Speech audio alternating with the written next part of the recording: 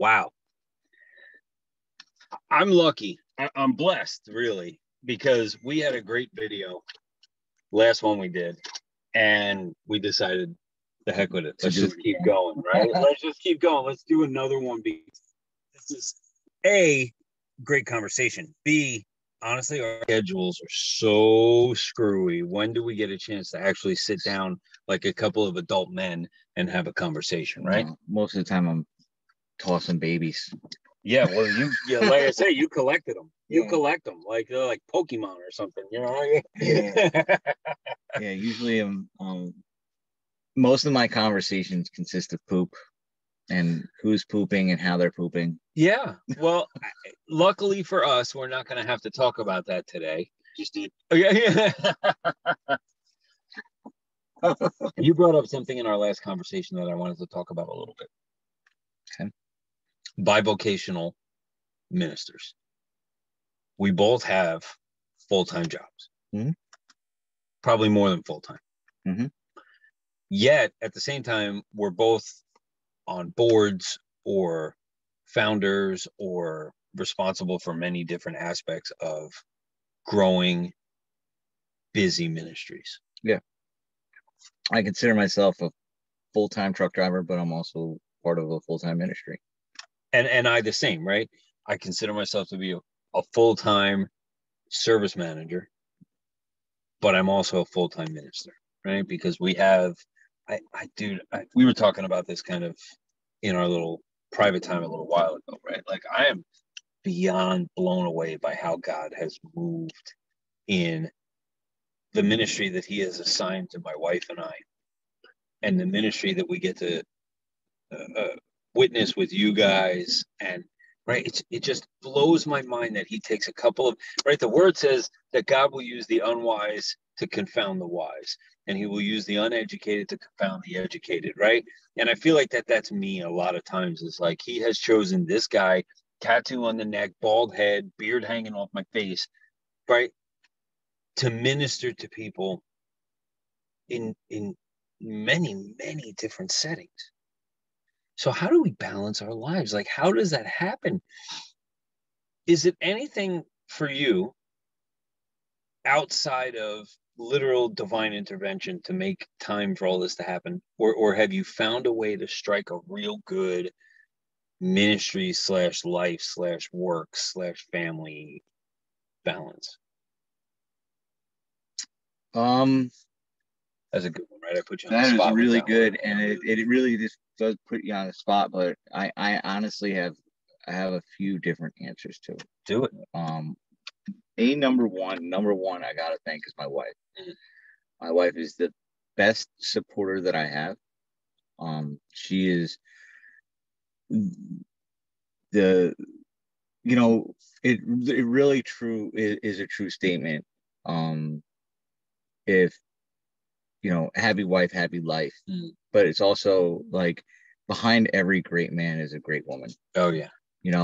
If it wasn't for my wife supporting me in the ministries that I do and knowing that it is, and knowing that I have the capabilities and feeling that I can, and I am helping people. Yeah. Like if she didn't back me, and support me, and there's no way I would be doing any of this. Big time, bro. None of it. Yep. So that's number one. Two is really it's God ordained. Everything falls in line. Yeah. It's if it's not God, God's not going to let it happen. I mean, I shouldn't say that.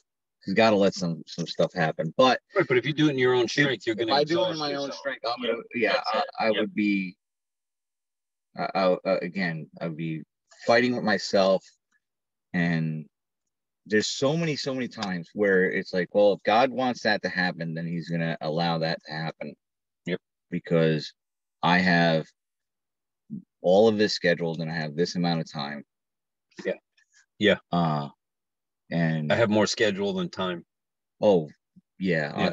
If I allow myself to get booked out for 2 months, once that 2 month hits, that's Yeah. then I And I'm also trying to finish my next level degree at the same time online. So I'm blessed to be able to do that at Liberty University online, right? Work, family, and much like you, bro. God created our wives for us for an incredibly specific purpose. And that's what kind of drives me crazy about. I hear all this stuff like women need to be equal to men and all this other stuff. No, I don't want to be equal with you. No. You have a completely different job than I have. I can't do your job. My wife does things. Sometimes I swear she's like superhuman, bro. Like, not only did she have 3 children, and if you've seen my son, right? Not only did she have 3 children, she's kept me in line. She's kept me in check and lifted me up. That's right? One. I am the biggest self-doubter you'll ever meet. By far. I can get up and stand in front of 500 people. I've done it. 4,000 people. I stood in front of 4,000 people and gave a message. Came off and looked at my wife and went, oh my God, I'm going to go in the back right now and go throw up because that was just the worst thing. And it doesn't matter if it's 4,000 people or just you and me. Like, I'll go in the house after meeting with someone and having a conversation, go, oh my God, babe, you don't even understand. That was the worst thing ever. And she'd be like, stop, blah, blah, blah. And she'll just lift me right back up. Remind me of the things that God has done through us and our family and our ministries. And so I get that. Yeah, she's definitely like, I'm my worst critic, and she's my biggest support. Yeah. So it's like, and that's not a coincidence that God put those 2 people together. No, we're polar opposites too. Like, on most things. Yeah. I thought she didn't like me at first. I thought she didn't like me. Well, she's just that she's quiet when you first meet her, right? Yeah. So at first I'm like, oh my God, this woman is secretly plotting how to kill me. You can keep this. She has resting bitch face. Yeah. She knows it too. She's like, how come you don't talk to me? I was like, because you look like you want to kill him. Yeah. Yeah, you totally. Yeah. Yep. I interrupted her last night. I didn't mean to. She was outside talking to somebody, and I started talking. I didn't realize she was talking, and I went, "Oh my God, I'm so sorry," because I was like, "She's gonna rip my face off." This is right. And she's like, "Oh no, it's totally cool." Yeah. We went on and had this great conversation. At first, I didn't think she liked me at all. Right. She gets that a lot, and Cindy does too. Savannah she's something else, man. And it's funny because, like, once you break through that, it's like she doesn't shut up. Yeah. when we were out in Oklahoma, Cindy used to literally have to explain to people, I'm not angry and I don't hate you. It's just how I talk and how I am, right? Like, she's only this big, right? But she's got this presence about her, and people get thrown off all the time. It's pretty funny, actually. But I think I can honestly say the same thing with Cindy, though. Once you get past that, she's a doll. You can't. Yeah. Not that she can't stop talking, but she's it's like, oh, once you get past that, it's like, okay, we're good. Right. So work, life, family, ministry, balance. Right. I call it God Family Work Club. Yeah. Yeah. Awesome. Awesome. I love it. Can you think of a time? I'm going to really put you on the spot. All right, because I'm going to put myself on the spot too, because I don't necessarily know the answer to this right off. So I'm going to ask you first, and while you're scrambling, I'm going to think of my answer. Can you think of a time where God/ministry preempted literally everything else that was going on in your life? Like, God went, pause, I need you to handle this, and you had to go and handle something. Yeah. Let's see. I can think of 2 times off the top of my head. One time, it was a friend of mine. He had a problem with his bike, and he was stuck. And it was like, does that fit? I mean, the guy was stuck, and I could have been like, you know what? I got stuff going on here, and passed it along to the next guy. Yeah. Yeah. But I felt like that's what I needed to do. Right. Yeah. I could have just passed the guy and just went. Yeah. Yep. But there was a guy he needed help, and he was stuck. So I ended up. It was like 3:00 in the morning. Right. So I was actually on my way home from work, and I'm like, I'm just exhausted. Yeah. But I ended up helping the guy, picked him up, brought him home, grabbed his trailer, loaded his bike, got him back to where he needed to be. That's awesome. Give him, he was connected through club. Like, he wasn't part of my club, but we were connected. Yeah. I ended up handing him a biker church card. That's and, awesome. That was when it was through ministry. Yeah. It was like, you gotta help this guy. He needs help. He's stuck. Like, can we help him? Yeah, we can help him. I'll get him. Yeah. Yeah. No, that's good. I have a couple that I thought of while you were talking. I remember at one point, Cindy and I were headed somewhere to go do something together. And we got contacted by someone who needed help. And it was in November. It was cold. It was raining. It was really just a cruddy day. And I was only had on like some little zip up hooded sweatshirt with like a t-shirt under it, jeans. And I ended up standing in a Wawa parking lot for about 2.5 hours, like 11 o'clock to 1 o'clock p.m. to a.m., ministering to this guy who needed it at that moment. Never got done what we needed to get done, never got done where we needed to go, but we managed, and I froze my tail off. And it literally reminded me of exactly how I got ministered to when it happened to me initially in the first place. And that was an amazing opportunity. But one that really has struck me, and we started talking about this a little earlier. I recently lost someone in my family. Someone who was pretty important to me. And I was on my way to see this person in the hospital. And I had this overwhelming sense that this was going to be goodbye, right? Like, it was a family member. So I was with other family members. Right.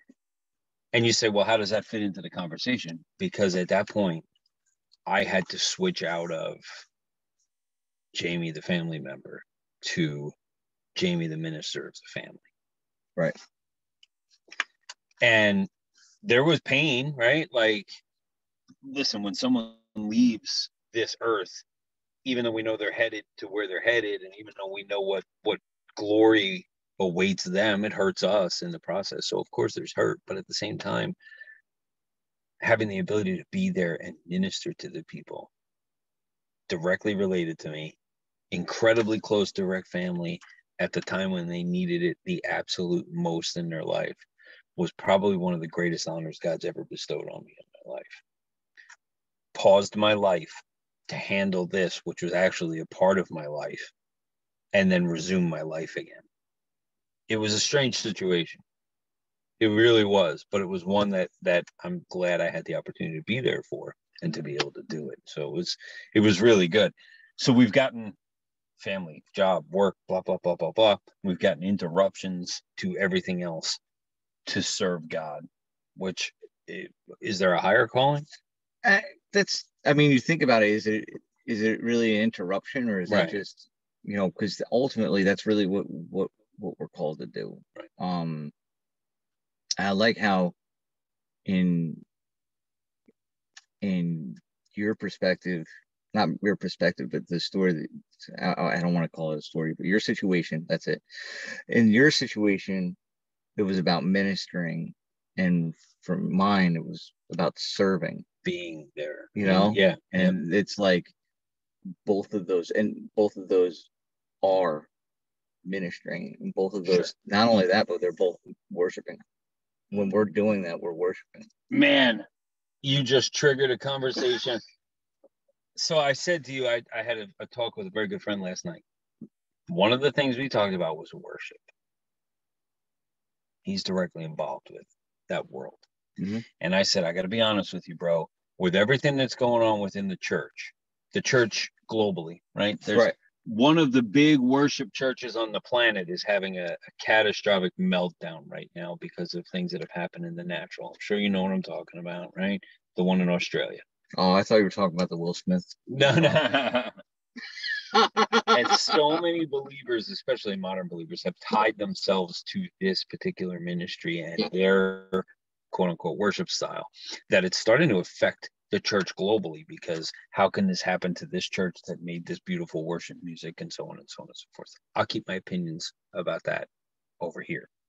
But my point was, my worship is so much less about me standing or singing and lifting my hands than it is worshiping God in my service to other people, to his people, worshiping God in my service to my family, worshiping God by constantly giving him the glory for every single thing that happens and that I get to do in my life. So you brought that up. Let's talk about that for a second. You said that is a form of your worship. Right. Like less and less as I get older, do I really don't talk about that older stuff. I'm older than you. It's less and less about music. Right. In general. Like we can talk about that forever, what kind of music we should listen to, and yada yada yada. We can talk about that for hours. But worshiping, when I worship and glorify God through the things that I do and the way that I manage my mouth. Yeah. Oh. Yeah. And way that also that I manage. I mean, what's it? 2 Timothy 3.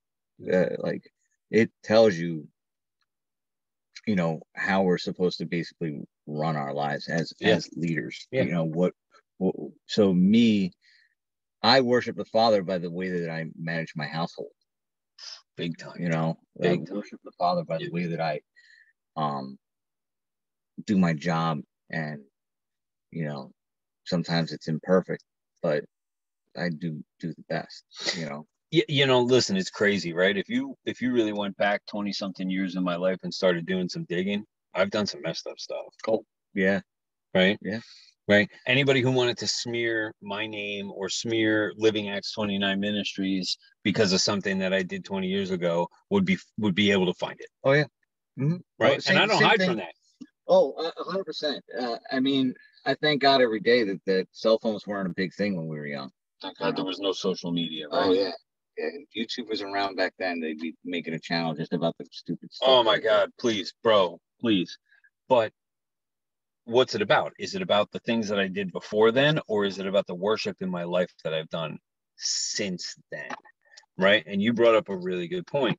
Our homes, especially. Yeah, our first ministry should ultimately be our family. Yeah. We should, I mean, we can't be leaders of any other ministry without it. I wish I had it in, but it's how can you lead the family of Christ if you can't even keep your own household in order? Yeah, no, 100%. And because I know your family, right? Your daughter is a bright, articulate young lady who has conversations with my daughter all the time, and I hear them talking about the things of God. Right? Yep. They didn't get that from TV. No. Right? Or watching YouTube. Right. They didn't get that from video games. Right. So that example in our homes, first and foremost, right? How many ministers' kids do you and I know? We could probably name a lot of the same ones who hate ministry or who hate God now because they were beaten into it, maybe physically. or they think of it as like a financial outlet. Right. Like, I don't know how else to make money other than to spread the word of the gospel, which is just sick. Yeah, that's a true twisting of what it's. That, like, selling Jesus to people. Jesus isn't for sale. God, he's not a product. No, he's not a product, right? And that drives me absolutely insane. I can't tell you how much that one of the things that I've said over and over, people have probably heard me say it a bazillion times at this point, is Jesus is not a product. You can't sell the gospel, right? Look at what happened to the magician who asked the apostles to lay hands on him and give him the power of the Holy Spirit so that he could continue to do his job and what happened to him, right? Didn't work out really well for him in the Bible. How do we think it's going to work out any better for any of the rest of us? If God dumped every bit of his wrath and anger on his son, why is it that he thinks he's going to let us slide? Or why is it that we think he's going to let us slide, right? That just infuriates me. So talking about managing our families and ministering to our families, right?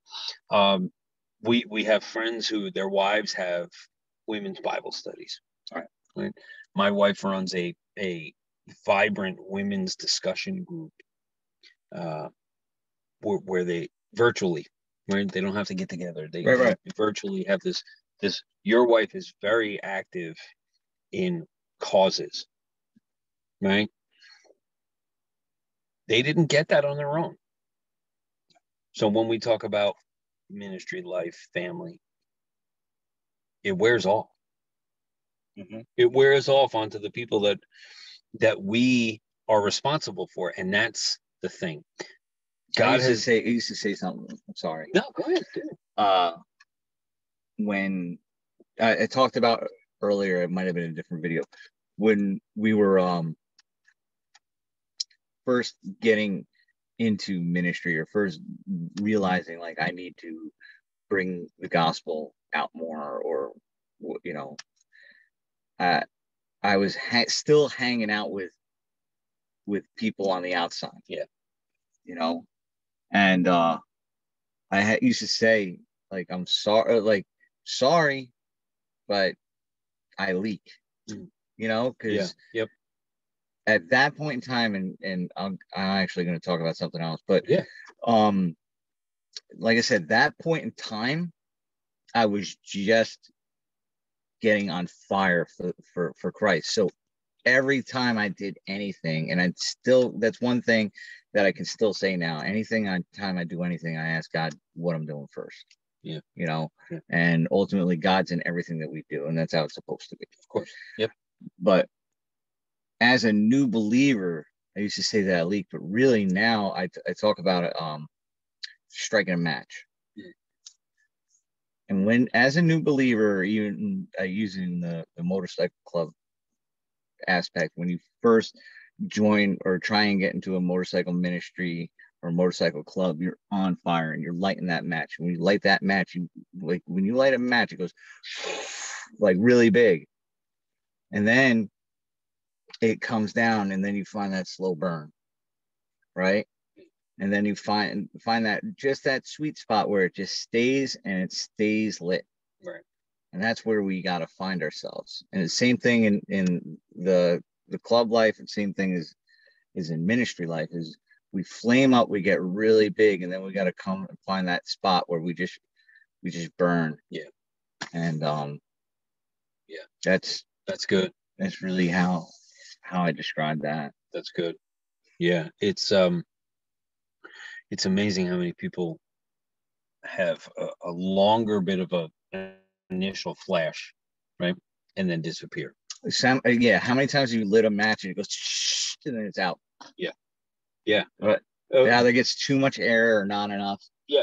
And that's the same thing in ministry. How many times have we seen people come in and they're completely on fire for God, and then, I hate to say this, but somebody dies, or somebody turns, or God, the church does something wrong, isn't there for them at a certain time, which you can take it either way. It's either the church did it, or it's really like a lot of times we blame God for things that man does. It's a perceived slight, right? Yeah. Yeah, it's funny. I call it the bottle rocket effect, right? Bang, and then it's over. It's over and done with, right? Right. Versus your match where you find that sustained burn, that slow burn, and the bottle rocket just, and it's bright and it's, oh, look, it's going, and it has this beautiful display, and then it's like it's gone. It's like it instantly. And I can think of a couple of ministries that local, like not locally, rather global sized ministries where things like that have happened. I can think of one that in Oklahoma took off like a rocket, actually had quite a big display, and then something happened and he was gone. Doors. Yeah, like overnight. And people are left going, now what? If God was in this ministry and I've been in this ministry for all these years and God was in this ministry, how could something like this just happen? And now what do I do? Where am I left? What, right? We were talking about our families. I saw an article yesterday about gender and sex education at a low level grade. Okay. Right. And I put it on Facebook. I'm not even gonna lie. I put it on Facebook. I was a little disappointed about it. And I said, if you are a born again believer in Christ, how can you possibly send the children that God has given us to steward to Caesar's palace to get educated? The point was not the education. The point was people lose sight of the fact that God let you create these little beings, right? But he gave them to you to steward them, not to have them as trophies, or right. We're supposed to steward them. And then when they get to the point where they're old enough to decide that they want to become believers in Christ, they're no longer just our children. They're actually now brothers and sisters in Christ. And that's why the family is so important. That's why that nucleus is so important. And it goes right to what we're talking about with these churches, right? When a church like that just shuts down and there's no nucleus, all of a sudden people are just lost and they're floating about now, and they're following any wind of doctrine that seems to catch their eye at the moment. And the next thing you know, they're watching sermons with people spitting in their hands and slapping in other people's faces, right? Like, all right, that was a little bit of a shot at a ministry, but or kicks them in the stomach. Right. Yeah. Right. Now I get it. Like, it's funny because okay, sorry. Just a text message. Okay, it's a flash read at me. I'm like, but I'm gonna circle it around a little. Yeah. Sometimes those ministries do have things in it where it gets you where you need to go, and it's like Smith with Wigglesworth, right. Yeah. So the one quote that I do love was, I only pray 5 minutes at a time, but I never go 5 minutes without praying. Yeah. So there are still good stuff. Sure. Sure. Because I don't really agree with him anymore. I used to. Yeah. Once you learn, really. I used to. It's funny because like there was a time where that was. I mean, I think we can both say was it you as well? I mean, I know that was a benchmark for me. Yeah. For me, that was Smith Wigglesworth was a big deal. It was reading his books and stuff like that. I really identified with that until I grew up and realized, oh my gosh, this is not how it's supposed to be. I'm so glad you said that because, right now we're so, as a society, we're so politically correct and woke that we don't want to even follow simple biblical doctrine. We have global ministries who have global reach in their online presence and their video presence and so on and so forth, yet they're spewing falsehood and they're spewing just these vitriolic things. But at the same time, there's people going, oh yeah, but I got saved listening to that guy, and it's a hard line for me, especially, right? It's like, did you get saved doing that? Exactly. So people will, I'm going to just bring up one name. Okay. It's a global, so I'm not really targeting, but Joel Osteen. Okay. People will go, Joel Osteen's great. He tells great stories. He makes me feel so good about myself. And I'll even hear Christians say, tons and tons of people get saved in his church. He's bringing people to the kingdom. And I'll argue, A, are they even really saved, or did they just do the magic prayer thing? And B, if they're saved, why are they still there? What are they doing with it? Mm-hmm. Right? Goes back to what we talked about in the last video about the fruit. People will just blindly say, I follow Jesus. I'm a Christian because I listen to Joel Osteen. Yeah, that's not the case. We're not, but that also goes back to the saying where, all right, so I'm a Christian because I listen to Joel Osteen. Joel Osteen didn't come to earth to get crucified on a cross. Right. Right? Joel Osteen, I mean, maybe he should have.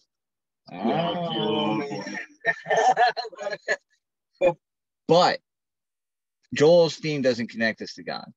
Christ does. The Bible does. You know, there's only one mediator. And it honestly, but you really think about it, it's been the beginning of time that there's been that fight where, I mean, it definitely in America.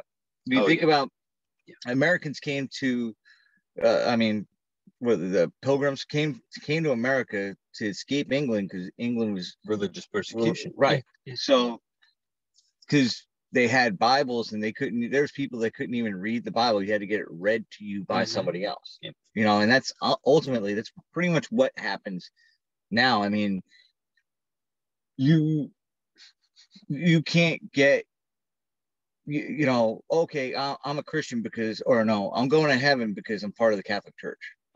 You know, I could talk about that all day. Oh, yeah, me too. But, you know, I went to Catholic school. No, sorry. Basically my whole life. Yeah. Oh, yeah. Don't get me started. Yeah. And I know the point you're making because I've said this 1,000 times, right? William Tyndale was burned at the stake, executed by the Roman Church for translating the Bible into the common language so people could read it for themselves. And you could say for many different reasons, listen, the Roman Church killed him because if people understood what was in the Bible, they would lose their grip on people. Period, point blank. Mm-hmm. But he would literally be rolling in his grave today if he knew that it's recording us right now, this little thing that I carry around in my pocket that has more computing power than the first 3 space shuttles had. Yeah. Right? And I have access on this device to 25 different translations of the Bible. That's probably an understatement. For free. For free.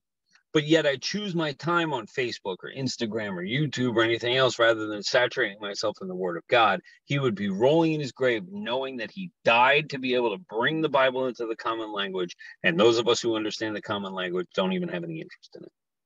That's a tough one, man. Because it's like, as you're speaking, I'm feeling guilty. We all should. Listen, me too. I can't honestly tell you. I can't honestly tell you how many times I've done that, but I can tell you this: just when, like, okay, I guess preached, we'll say on Saturday. You know, it was Thursday that I was sitting down to write what I'm going to talk about, and going through YouVersion. We're talking about YouVersion. Yeah, sure. Right.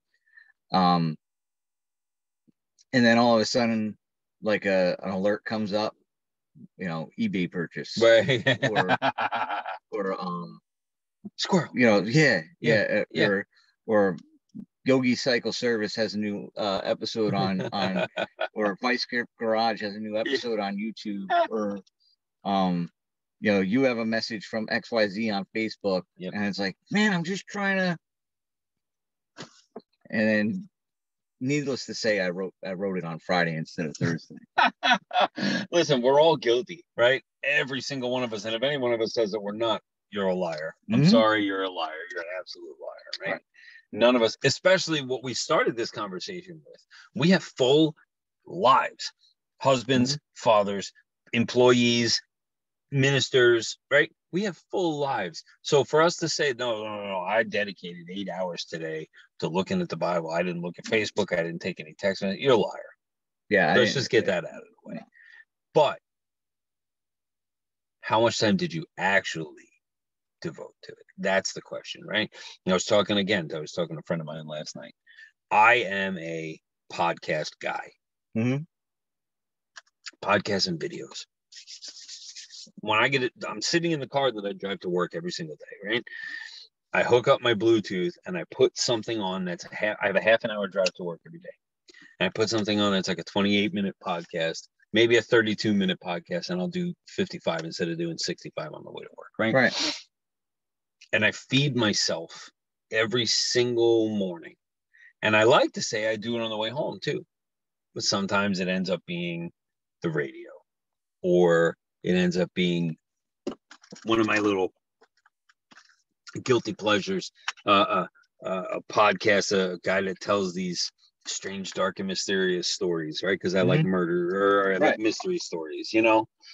And the next thing you know, this has now it's like sitting in front of the TV with Netflix on. You end up watching 73 episodes of something in a row because you've completely gotten sucked in and you lost track of time, right? So we're all guilty of it. But we have this information. We have everything at the palm of our hands, at the tip of our fingers. And those of us, especially who consider ourselves ministers of the word. Mm-hmm. Yeah, I mean, I'm a truck driver. I drive a truck. I'm constantly just driving. Right. So thank God that I have that app where I can just have it downloaded. You have an opportunity. You can download whatever version you like. And I'm not one of those guys that say King James version and only the King James version. Like there's a lot of people out there that are like, we actually have, I wanted to say we actually have, but I know a guy in another club and his name is Kajo for King James only. But you know, Kajo. Yeah, so there's dudes like that, and I'm not one of those guys. I think the most important version is the one that you're reading. I can agree with that 95%. Yeah. Yeah, because I'm not a King James only guy. As a matter of fact, I don't read King James most of the time. Most of the time I read the complete Jewish Bible, or right.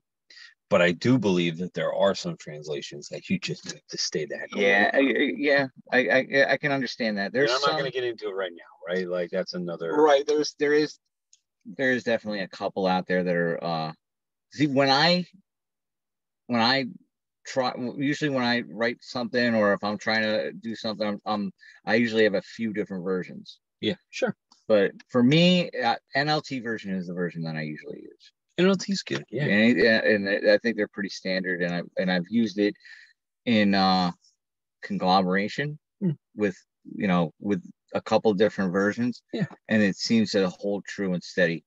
So I'll take whatever chapter book that I'm reading that week, and I have the NLT downloaded onto my phone and I press play.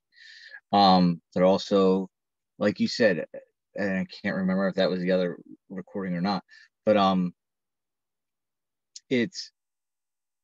I also attend 2 different Bible studies every week. Right. You know, where I'm getting fed, because I can't do anything. I can't feed anybody unless I'm getting fed. Right. You know, right. Like yeah.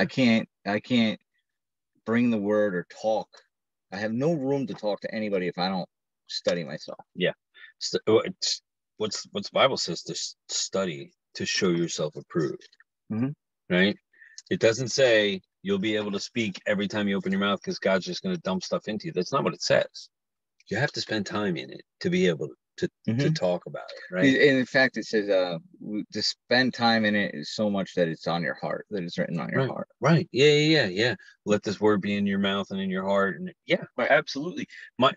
The other thing that see something that really irritated me. I remember being at a church one time and there was a worship person who had the microphone, who read out of a translation of the Bible that I would not have read from in a church. Mm-hmm. It's not even a translation, it's a paraphrase of the Bible. And followed it up with, it really doesn't, because I guess some people must have groaned or something. And this person said, it really doesn't matter what version of the Bible you're reading as long as you're reading the Bible. And I took exception to that. And I grabbed that person after service and said, listen, do you mind if I talk to you for a second about something? Blah, blah, blah, blah, blah. And when I brought it up, they basically said to me, well, you can agree to disagree. And I went, well no, I can't. Because the word clearly says XYZ. And the word says to write the words of this law on your heart. The word says to, if you add one word or subtract one word from this accumulated word, it would be better that you weren't born. So it's not okay to just say it doesn't matter. So what if we told people that's fine and they went out and they bought themselves a Queen James Bible? And they looked at me and said, a Queen James Bible? What are you talking about? The thing doesn't exist. I said, unfortunately, there's a Queen James Bible now. It's an LGBT Bible. It's a Queen. It is really? Yeah. It's got it's got the LGBT flag on the front of it. It's the Queen James translation. Look it up. There's a I've heard of stuff like that. I heard of like Mother God. Right. You ever hear that? Yep. I've had somebody come to me and actually in a Walmart and talk to me. Have you ever heard? Huh? Quoting scripture, by the way. Right. Like quoting scripture pretty well, and just manipulating it. Sure. Well, Satan can quote scripture better than anybody. Right? He'll twist it. What did he hit Jesus with? When Jesus was tempted in the desert, what did he hit him with? You're right. But I should the most important Bible that you should read is the one that you read. The one the best interpretation is the one in your hand. I guess you're right. It's not exactly. I'm not holding you to task by saying that because you didn't even know that one existed, right? But that's the point I was making to that worship person. You have a church full of people that you just said that to, and maybe the one kid in the back who's been dealing with same-sex attraction and is having a hard time with it, is praying about getting freed from it, and all of a sudden you go, well, just read any old Bible you want to, and they're going, oh, sweet, I can read the Queen James Bible and read blah, blah, blah, blah, blah, right? So I'm not trying to bring any. No, that's what we're here for. Yeah. It's a discussion, right? Yeah, of course. I'm not supposed to sit here and like everything. Yeah. That was part of it. This is a conversation. This is how conversations go. It's like, I can be wrong. I can be wrong a lot. Ask my wife. Yeah. Should I go get Cindy? Right. And because I just never considered. And it sucks that we live in a time that we do have to consider that. Like, there's interpretations out there. Like, we got to be careful with what interpretations we have. But we were talking about Tyndale. Yeah. Tyndale would be rolling over his grave if there was interpretations out there like that. Right. Yeah, of course. Of course. Literally gave his life. And not only gave his life, but gave his life according to what the Bible said, and said he considered it an honor and a privilege to be persecuted and to give his life for the gospel. Persecution. We think we're persecuted because we have to walk through a couple of protesters every now and then or something, right? We have zero concept of what persecution actually is. I heard somebody one time say, just because you said the magic prayer in church and you think you're going to heaven, what happens when you get to heaven?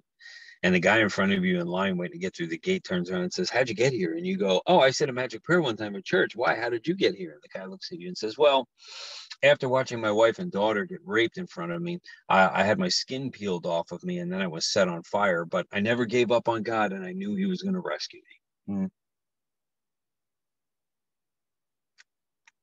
That's a tough one. Right? So we have no idea what persecution actually is. We are blessed to live in, even though it's whacked out, screwed up right now. Right. We're definitely blessed to be in America, but also like in the times that we're in, a lot of us wouldn't be surviving if it was True story. different times. True story. You know? True story. And I love that now we can integrate the technology that we have to be able to reach so much further than we've ever been able to reach before, right? In Revelation, we see the story of the two witnesses, and the two witnesses are killed and come back to life. And the whole world sees it. Literally, at the entire time. At the exact moment, the entire world sees the two witnesses of Revelation die and then eventually come back to life. I think it's 100 days later. We are in a time right now in history that we are technologically advanced enough that something like that could literally happen right now. But yet, it's raining. I don't want to go to church today because I'm going to. Yeah. Right.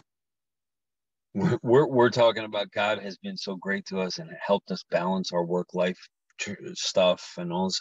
But there are so many people who call themselves believers who won't go to church because it's raining, or little Bobby's got a soccer game. Right? Somebody put on Facebook the other day. I've seen it 1,000 times, but they put it up the other day that church should be the reason for you to miss other things, not the other way around. Mm-hmm. I used to watch A Little House on the Prairie when I was a kid. And every weekend. Showing your age, but I remember it. Yeah. Well, you remembering it, sure. They would get in their little wagon and they would head to the church house. And right? Like in the early or the mid part of the 20th century in this country, things closed on Sunday, right? They weren't even open on Sunday because everybody was at church, right? I think of Green Bay, Wisconsin. When the Packers play, they literally close the entire city because everybody's at the games, right? Yeah, it's football, right? It's football. It's football. But we can't get more than 100 people to come into your average church on any given Sunday to worship the Creator of all things. It's amazing. It really amazes me, you know. People will fight with you over the stupidest thing. I was at a party recently, or not a party, a celebration, and a woman kind of grabbed me and cornered me and was like, "I want to ask you a couple questions. You're a minister, right?" "Yeah." "I want to ask you a couple questions."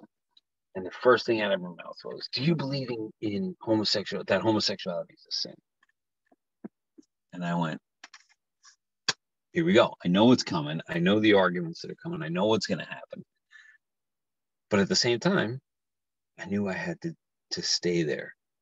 And I knew I had to answer the questions honestly, with love, but honestly, right? But we can't get people to come out when it's raining.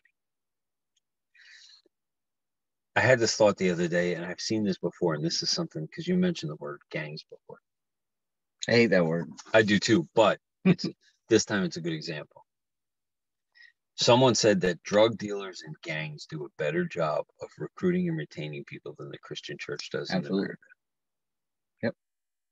Your average street gang does a better job of showing what brotherhood is. Because I tell you what, if you're in a street gang, honestly, a street gang sometimes they'll even do better than a motorcycle club, you know. And that's what a motorcycle club is supposed to be about, is showing brotherhood and being there for one another. But a street gang, they rely on each other for everything, you know. So they show something that, I hate to say it, but it's like they have to rely on each other for food, for work, for you know, being able to walk down a street or in certain areas. Yeah. So the church, I hate to say it, but we don't rely on each other for anything. You know, there's no leaning on each other. I mean, you and I, we do. Yeah, but there's other, members of the church. They don't lean on each other at all. I mean, that's and we don't keep things in the family of God. Right. Like yeah. if I need my tile done in my living room or in my hallway, why am I not looking at the church first to see if there's somebody in the church? Yeah, like a blood will never get their plumbing done by a crip. Right. Yeah. Yeah. And when you think about drug dealers, a drug dealer does not care if you have 4 kids, does not care if you're a millionaire, does not care if you had to rob somebody to get the money. He's going to sell you those drugs. He's always going to be there for you. He's always going to be the one, right? Mm-hmm. But yet, and I've seen this with my own 2 eyes, when the word says to come as you are, not stay as you are, come as you are. All are welcomed into your church. Signs that say all are welcome coming on churches. I've seen it with my own 2 eyes where somebody will come in drunk, and maybe they'll be a little loud in the back. They're not screaming and yelling like a maniac, but maybe they're crying loudly. The example that I saw was the guy was crying. He was literally breaking down into 1,000 pieces in the back of the room. He was drunk when he got there. He was an alcoholic, and he was in the back of the room just weeping and crying, and he was literally pouring his soul out to God. And 2 ushers picked him up and escorted him out. That's not the direction he's supposed to go in. A drug dealer is not going to do that, right? Mm-hmm. Or we've all heard the stories, right? You'll see a young girl come into the church who's pregnant, and she doesn't have a husband, and the first thing everybody wants to do is start looking and going. Mm-hmm. But you don't know that she got raped and decided to keep the baby because she knows that abortion is against the Bible, right? Or you don't know about this person who's walking in with this load on them, but because they're acting differently and they didn't say hello to you on the way through the lobby that day, you're going, ugh, what's their problem? They didn't say hello, right? And gangs and drug dealers will never do that. It's funny. It's not just that. Like, you think about it. There's women that come into the church and they're pregnant and they don't have a husband, and they're, that they're right. We don't know the situation, but that they're not. And we also don't know how they got brought up. Yeah. Yeah. Because it's so normal now, like, for, to have kids without wedlock, or so normal now to have, sex before marriage and stuff like that. Like it's not even church going. I'm talking about church going people that go to church, like, let's not say every week, but probably twice a month. Yeah. And they're, oh, well, I just took Annie to go get some birth control. Like, yep. Or whatever the case is. And back to seeing people in the lobby, man, I being involved in the church and being, what was it? I don't think it was assistant. Yeah, maybe it was assistant head usher or whatever. Yeah. The people that you go up to and you ask to leave.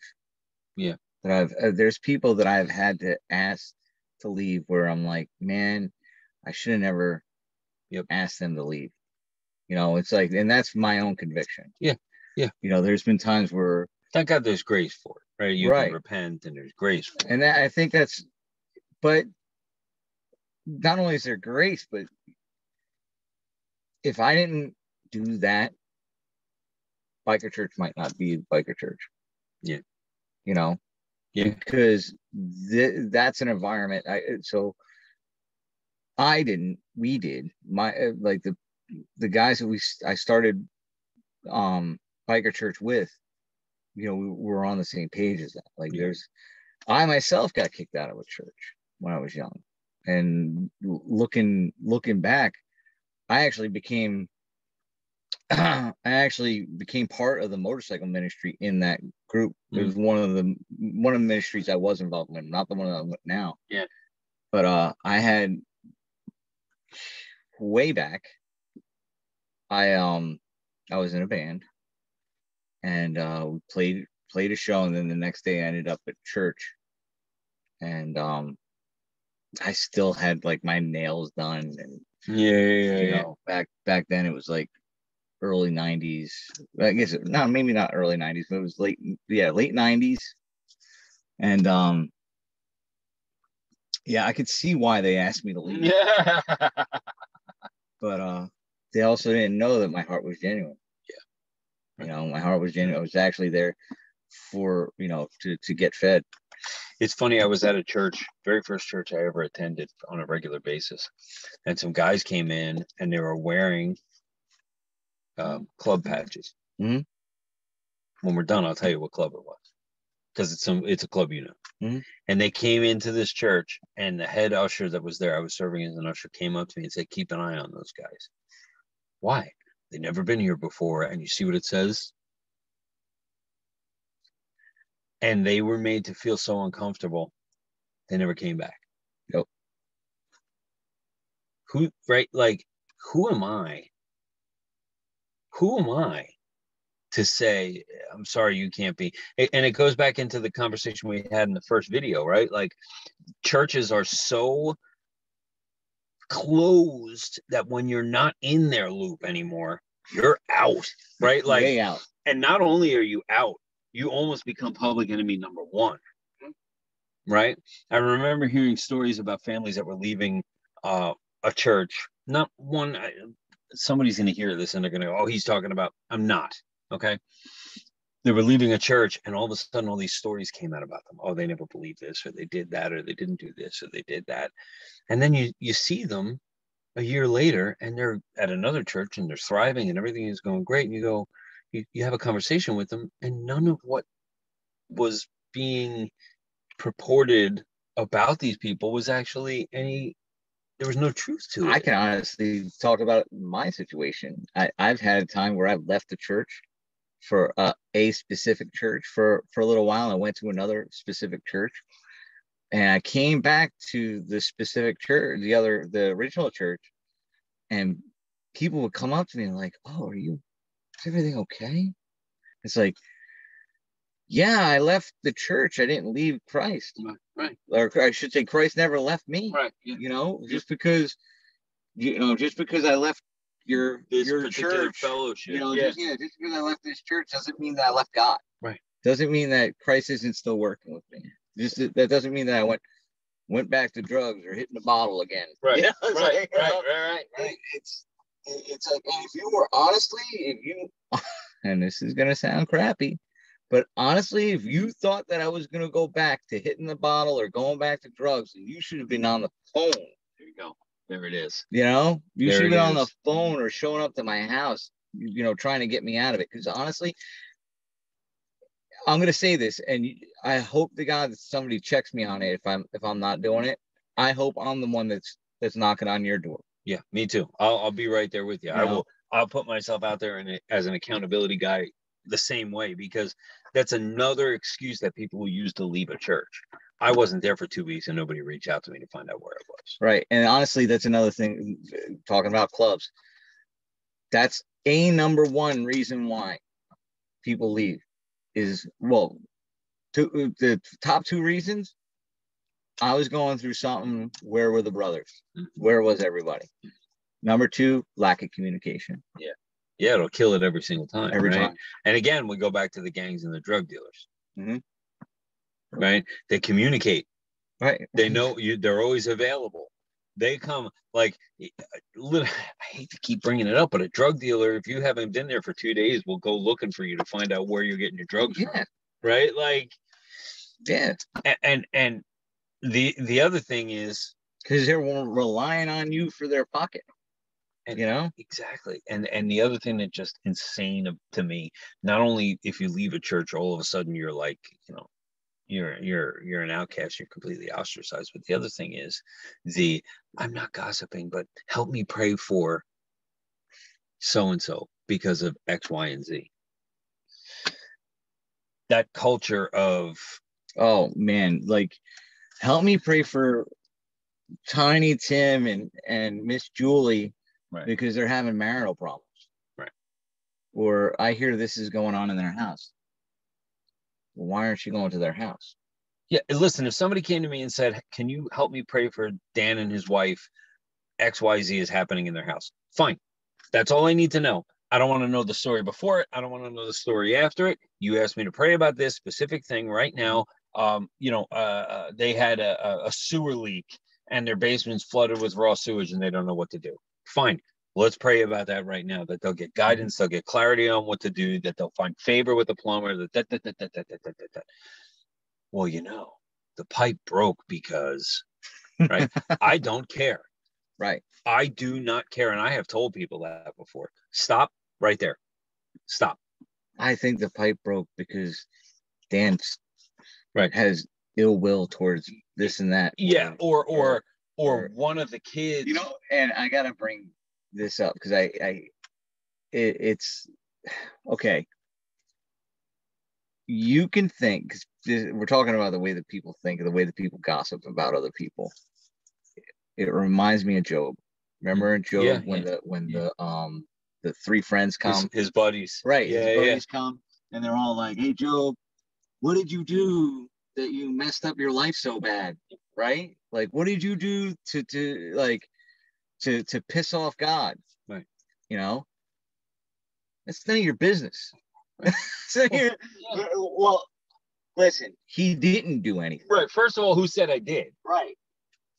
And it's also none of your business to be. You want to make it your business? Go to him. Right. Right. Yeah. And like you want to make it your business and be that guy, Karen. Yeah. You shouldn't be talking to somebody else about it. You should talk to them. At least they had that far. Yeah. And listen, we're seeing it now in the news all the time, right? You've had major, big time global ministry pastors who have fallen, and major ministries that are falling apart. And you hear people in the corners going, "Did you hear about what happened to," let's just say, Carl Lentz? Okay. Everybody knows Carl Lentz cheated on his wife and he lost his, right? Okay. It's not a big secret. Did you hear about Carl Lentz? Did you hear about Carl? But how many of you actually stop to go, we should really pray for Carl Lentz? Mm-hmm. Or Carl Lentz's marriage, Carl Lentz's wife. We'll pray for the whole situation. And listen, full transparency. When it happened, I went to a friend of mine and I was like, "Oh my God, bro, did you just hear what it just," right? Like, instead of first move going, "Man, this just happened to Carl Lentz and his wife. I don't know his wife and I don't know his kids, but they're brothers and sisters in Christ, and we need to pray for their strength and we need to pray for their." Right. And one thing we have to understand is exactly that. Like, when things happen like that to other people, it's happening to us as well. Right. Because any strike against any kind of Christianity is a strike against us. Yeah. 100%. Like I talked about it with all these clubs and ministries, and everyone wearing a patch. When they ride down the road, they're all wearing a cross. Now there's probably thousands of them. There's 100 that I know of, right? There's probably thousands across the board of different clubs, Christian clubs and ministries. But there's a different doctrine in each one of them. Sure. But the fact is when they're riding down the road and all you see is a cross, it doesn't matter. Right. Yep. So if something happens and to any one of them, it still affects us. Yeah. No, 100%, bro. 100%, because it just trickle down effect, right? It's gonna land on everybody who wears a cross for any particular reason. It's funny right now. Christians are not like that. Right now, Christians. I don't want to use the word persecuted, but right now the Christians are getting. We're not very favorable. No. Yeah, it's not very favorable. And honestly, we're the bigots. We're the ones that we hate gays. We don't like the gays. Right. You know, but it's Yeah, not. God hates that. Right. Come on. It's not, Yeah. this is just not the case. It's just not the case. And we can get into that too. Like, is it biblical? No, it's not biblical. It's not biblical to live a life that way. But it is also, we love everyone, you know, and I am not going to judge anybody upon their sins. You could find my sins, you know, Just because you sin differently doesn't mean right. Right. And I get that. And I listen, I have family members in that community. Yeah, right? I think everybody does now. Right. And I don't hate that family member, but at the same time, I should love them enough to be bold enough to tell them that what they're doing is going to lead them to an eternity that they're not going to enjoy. Right? Yes, I'm sorry. We're going to have an uncomfortable conversation. I'm sorry that I'm going to have to tell you that what you're doing is directly in contravention to the word of God, but I love you enough to be able to have that conversation with you. The same with the guy I know that's cheating on his wife. The same with the woman I know that's going out back and doing a line of coke off her dashboard while she's on break because she's right, like, or the man or the woman that's sleeping with another person behind, you know? Right, or the teens that are having premarital sex, right? When you said that before, I remember somebody said to me, "Well, you wouldn't test drive a car without driving it," and I went, "Are you kidding me? You've just compared the woman that you say you love to a car. Like, really, give me a friggin' break." Mm-hmm. But you're right when your initial statement about how this all comes down and it covers each and every one of us, because you have these people who are going to soldiers' funerals who say they're Christians, who are protesting these soldiers' funerals because they killed innocent people. And you have people who are going to, right? But when you say, "Oh, I'm a Christian," and people have watched enough CNN or enough MSNBC to figure out that Christians do these crazy things, all of a sudden you're a Christian, you're one of those crazy people, and alt-right, whatever they want to call you these days, and you're a nut job. And you've now lost your ability, because of the bad decisions of some other people who have labeled themselves Christians. You've lost your ability to be able to minister to those people. You have to lead a life worthy of the calling. And that takes us right back to the beginning of exactly what we were talking about in the other video and this video. Leading a life worthy of the calling that God has put on you. Perfect? No. Not even close. Perfect? No. Worthy? Sometimes, unfortunately. Yeah. I don't mean unfortunately as in like, oh, woe is me. I meant like, if you don't feel like there's stress and a strain put on you, I think you're doing it wrong. Yeah. Listen, I've had some incredibly painful things happen to me because of my walk with God. Did God do it? I lost a lot of friends especially. A lot of family. Yeah. Yep. I've been looked at like, oh, you're one of those guys now. A lot. And like you said, it's like, I claim no political party. Right. I claim no political party, but you're lumped into one. I'm very much lumped into one. Yep. And if you could talk to me for about 30 seconds and figure out what side that is. But honestly, it's mostly because of the way that I follow the Bible. Right. Because there is no left or right in the Bible. It's only the way. That's right. This is the way. Yep. Great. Now we're Jedi. I can definitely talk biblically about Jedi. I can look anybody dead in the face and tell them, just because I'm a Christian doesn't mean I want Trump to run for president again. I don't, by the way. I don't want him to run again. Let's just put that out there. And it has nothing to do, because 5 people just went, "Oh my God, he's a liberal." Right? Am I? Me? First of all, it's none of your business. Second of all, what does it matter if I'm giving you the gospel one way or the other? I'm not a liberal either. Right. Right? Right. Me, it's like I just want somebody. I wish a pastor that a good pastor would run. Somebody that would actually. Politicians back in the day were religious Right. figures, right? Like, Right. you know, and we've lost it again. We've turned something that shouldn't have been a big business into a big business, right? The Constitution of the United States says government for the people, by the people, right? And then you hear someone get on television who's, you know, a speaker of the House and go, I don't answer to you people. Excuse me. In civics class in 10th grade, I was taught that you actually do, because, you know, it's crazy. You know, I can say the same thing about doctors. Oh my goodness, don't get me started. You know, there's so many people that are supposed to be working for you that we just automatically, it's like we're brainwashed. Right. You know, You almost become subservient to them. Yeah. And it's, but here we go. Same thing with leadership with you got me. You got me right there. Yep. Who said, because so many of these, I hate to use this word, pastors twist scripture and say, you know, never touch God's anointed. We said it earlier, right? I think most of my greatest ministry comes at my dining room table. And you know what happens when people get at my dining room table? They ask me questions. They question not only me, they question the Bible.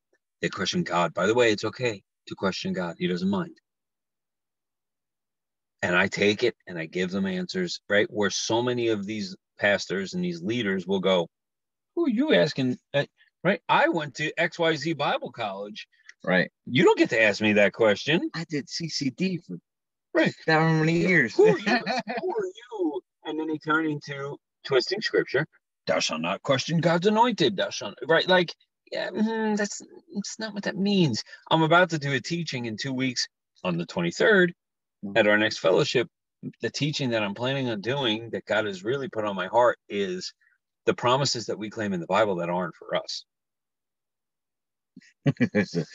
About half of the book. These cute stickers and shirts and magnets that we wear that have nothing to do with modern day Christianity. Jeremiah 29:11 is not for us, but yet it's on. I had a wallet that had Jeremiah 29:11 stamped on it. Right? It's not even a promise for me. It's not intended for me. It's not intended for you or any other modern Christian. None of us are going to Babylon to be persecuted, right? Like, but these leaders and pastors that we feel like, well, he went to Bible college. He's the one that founded this church. He's the only voice we hear from that pulpit every week. I need to do exactly what he says or I'm going to hell. Right. Right. Well, you know, I need to take this message and bring it to my pastor, or I need to go. I have to get prayed for by the pastor because he's got a direct link to God. He's got God's cell phone number, right? And it's gonna, or the God, he knows God's pager number, and it says 911 at the end. Like, you know? I see it all the time with people when they come up to prayer lines. So remember the prayer lines, prayer circles? Yeah. Is it the prayer tunnel? The fire tunnel. And you'll go like this as an usher, like, come over here and pray with this person. They'll go, I'm waiting for the pastor. Yeah, oh my gosh. Why? Yep. Why? Oh, well, he's the only one that understands, or he's the only one that. Do you know how many people I actually pissed off yesterday? Really? There's actually 2 people that came up to me and said, I completely disagree with what you said. Really? Wow. I'm like, okay. Well, that's fine. You can disagree with the Bible all you want. Right?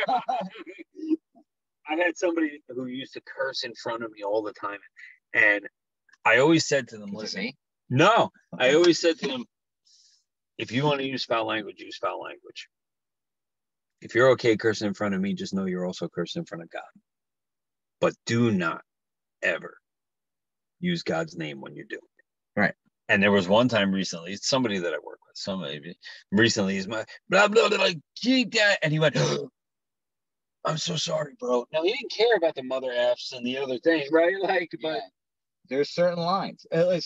And listen, I'm guilty of that. That's one thing that I'll not even one thing. There's a million things I'm guilty of.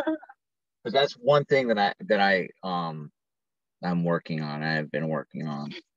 But one thing that I like getting the GD out, yeah, taking the GD out and taking like, and sometimes that's not even the actual, when God said, don't use my name in vain, it wasn't exactly that. Did you hear? You weren't here. Well, the last fellowship, I spent 2 hours talking about. Oh, well, yeah. But that's another thing. But yeah, cleaning up my mouth. I'm a truck driver from New Jersey.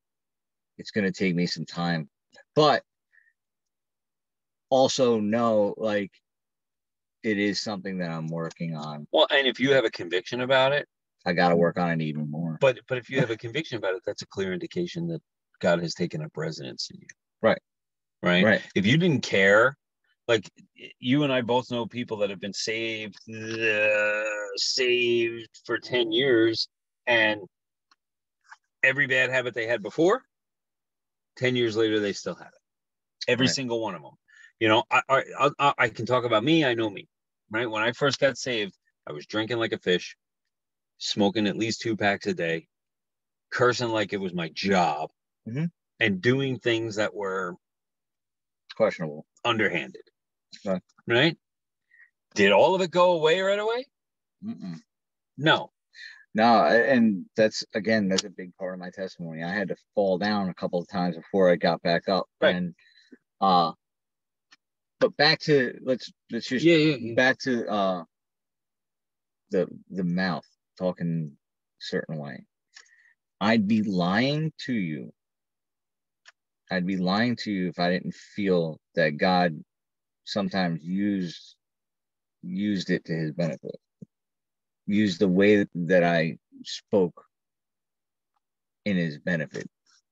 Because in the ministry that I am in, you have to reach them at a certain level.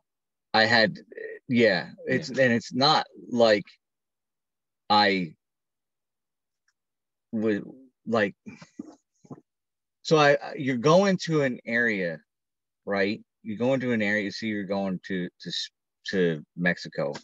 You got to speak Spanish, Yeah.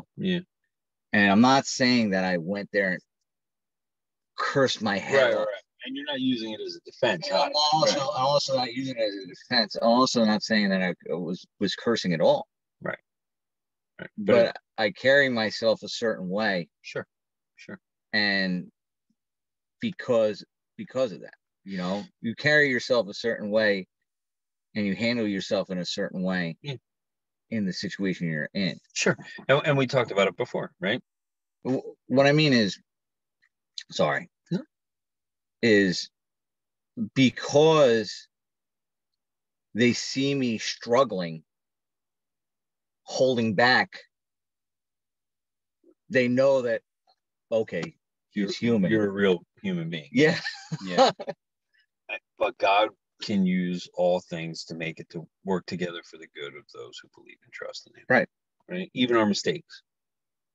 Even our mistakes. Yeah.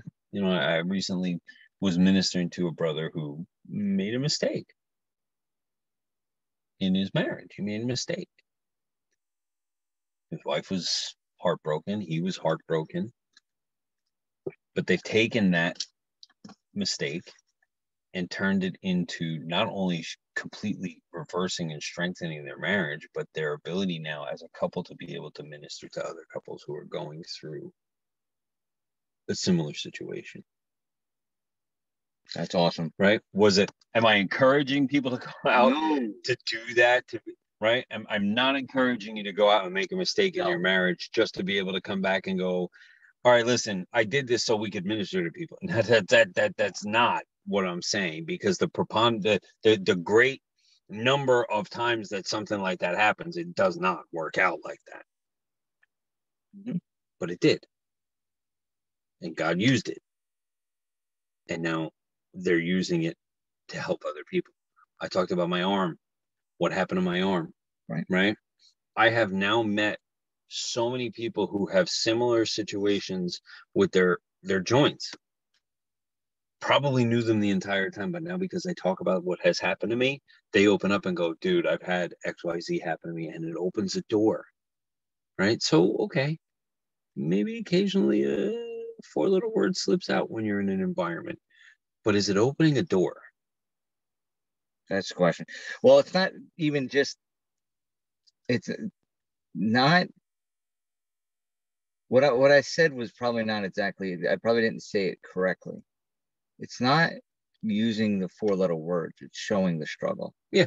No, you know, it's using you I feel like somebody can identify with this. I feel like there's somebody that's listening that can break it down.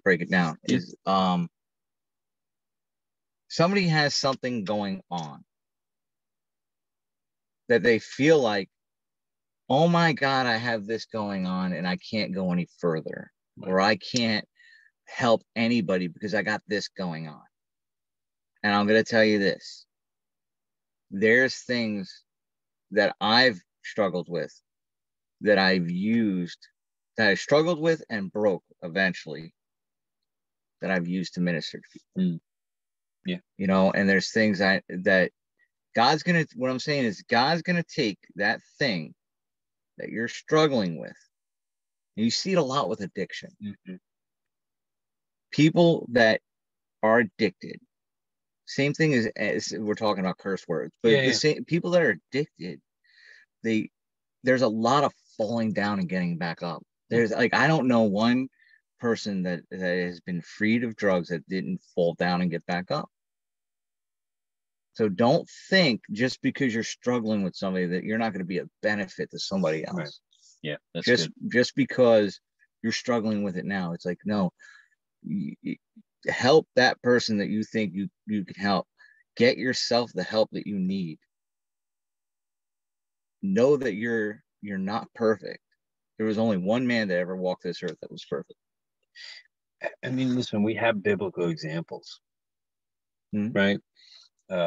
Noah got drunk. Yeah. Right. Moses was a stutterer.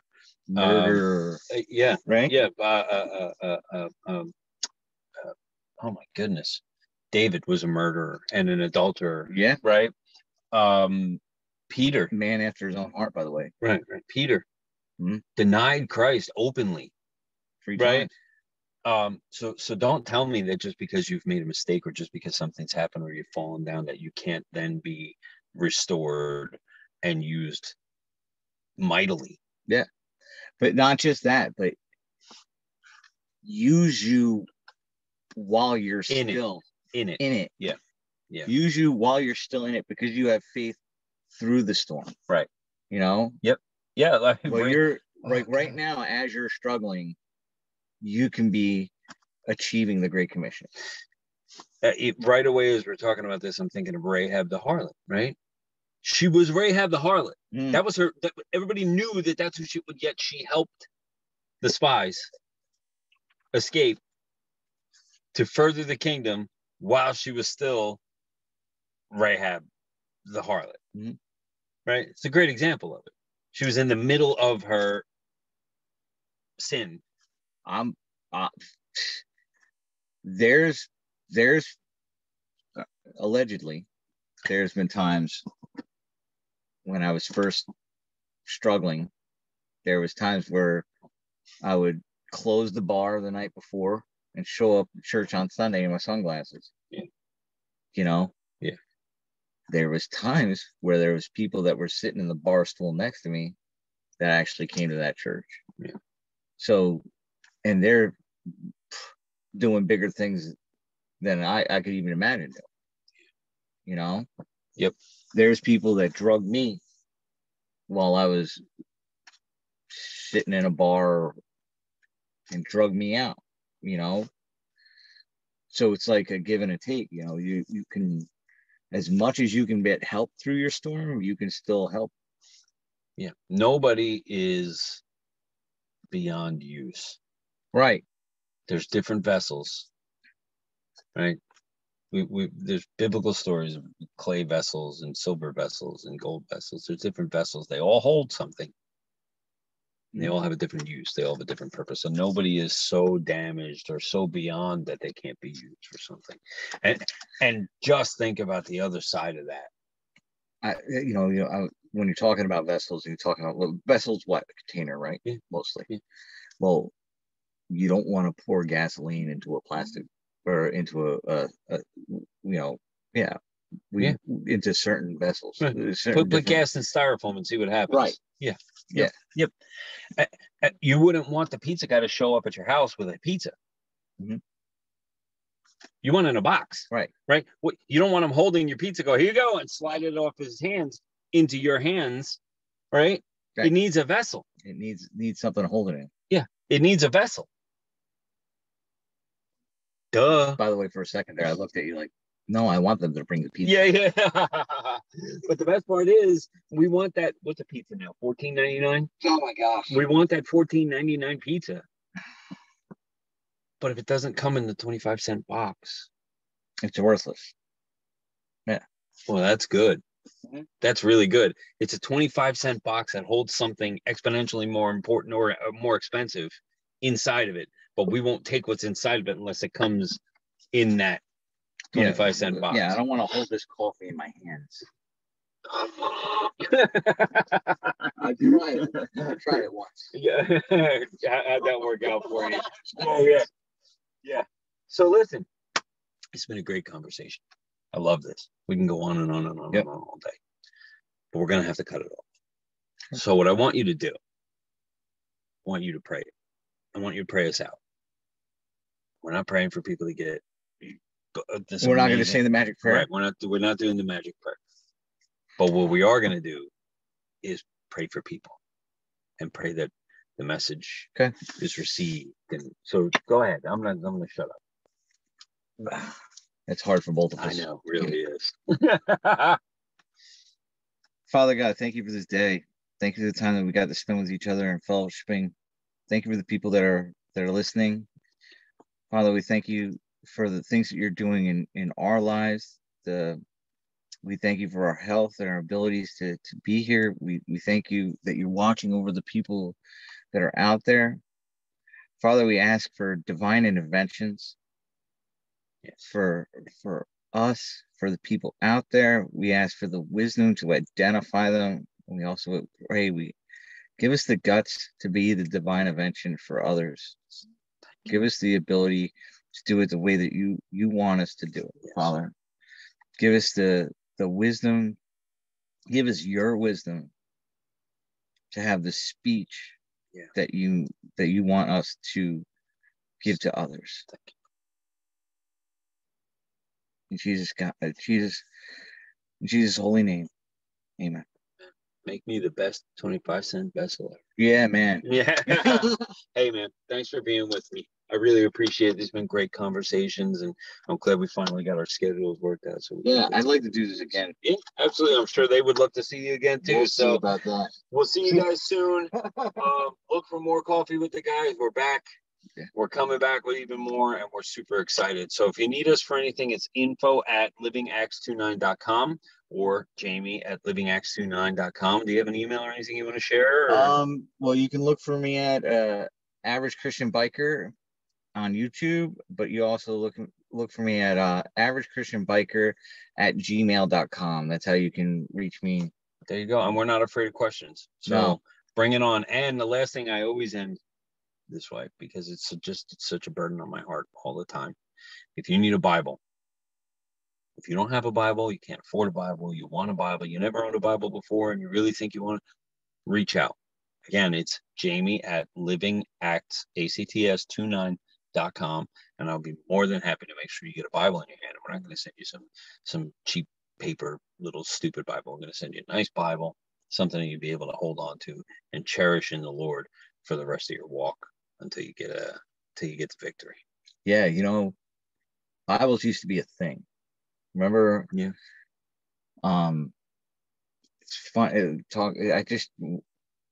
Some people, they're like, oh, I have this little Bible and it's all paper and it's this and that. But talking about the way the country used to be, Yep. one family used to have one The Bible. whole Bible, the family Bible. They used to actually write their genealogy, everything. Yep. So it's pretty awesome to receive like a good quality Bible that you can go to and use. One of my most treasured possessions as a human being is a Bible that someone gave me as a gift. They thought enough of me to give me a Bible. Yeah. And it's literally one of my most treasured possessions. I took it to Bible college with me. When I minister, I generally minister out of this Bible. And I love the fact that this came to me and the way it came to me. And it's one of my most treasured possessions. Me too. I have one specific Bible that was given to me in the beginning of my walk towards leadership, I guess. Yeah. That I use like a lot. Yeah. That I always I shouldn't say always, but a good portion of the time I'll crack that one open and I know that it's there, you know. Yeah, it's awesome. Dan, thanks again. We'll see you guys soon. Don't forget, Biker Church, New Jersey. Yeah, you can find us on Facebook as well. Awesome. Biker Church, and find out what dates we have it. It's once a month. Look it. Ready? I'm going to put this in front of the screen. Let's see if they can see it. And screenshot it if you can. Can it count? Is it coming out? That's their upcoming calendar. Is it backwards? Is it backwards? Well, they'll figure it out. They're big people. You think? Yeah, they'll figure it out. If you need it, we got them here. We can get you the information. Thank you for joining us. Thanks for giving us some of your time. May the Lord continue to richly bless each and every one of you. We love you. Bye-bye. Take care. God bless.